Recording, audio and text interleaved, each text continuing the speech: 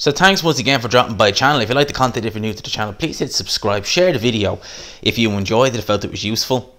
Now let's get into this. So, a bit of breaking news here, and the news has caught me kind of off guard, so much so that I don't even have my stand or anything with me, so it's going to have to be an audio version.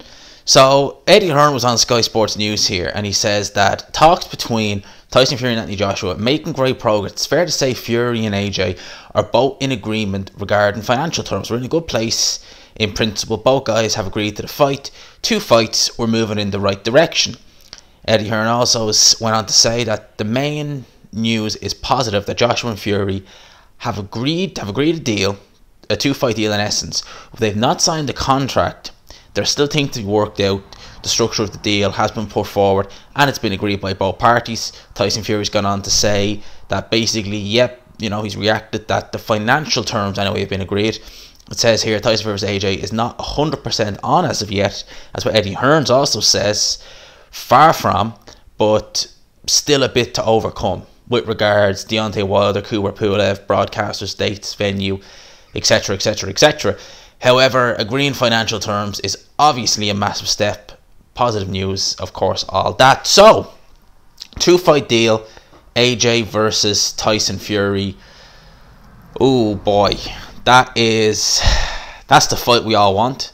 It's multi-million pound fight, it's fair to say. Heavyweight, you know, undisputed. If both guys still have their titles, come what then. What I mean by that, well, Tyson Fury, you would imagine he'd be okay. With AJ, it could be a case of that the IBF decide to strip him or something like that, maybe, potentially. But when you're dealing with a fight of this magnitude and money being thrown around, such is the case with these guys, you would imagine that the governing bodies, they'll turn the other cheek by way of mandatories. You would have to imagine anyway, because there's that much money on the line for the sanctioning bodies as well, that, you know, at the end of the day, everyone has a price, as they say. So, looks like we could be getting AJ Fury sooner rather than later. I think that they need to strike while the iron's hot. I think heavyweight boxing, as we've seen, is unpredictable, and God only knows what might happen if the 2 guys go ahead with their perceived fights against Pulev and Wilder. I know most people would say that both fights are easy wins for the 2 of them. Well, a lot of people thought Ruiz would be an easy fight for Anthony Joshua, because lest we forget, in the space of 3 weeks, I think it was Wilder first. Wilder fought Brazil, AJ fought Ruiz, and then Fury fought Schwartz. And they were all seen as relatively straightforward fights for 3 guys. 2 of them came out unscathed. They were straightforward. 1 guy came out with an L. So heavyweight boxing, notoriously unpredictable. Strike while the iron's hot. And with the way things are going with the world, the economy, all that, I don't need to go into that. We all know. Get it done now.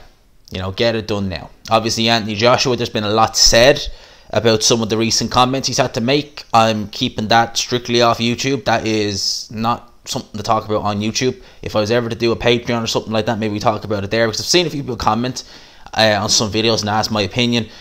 Not going to happen in this video, but my opinion now is just on this fight. I want to get this fight made. I hope it gets made. I think it's a great fight. I think that it's a tricky fight to call.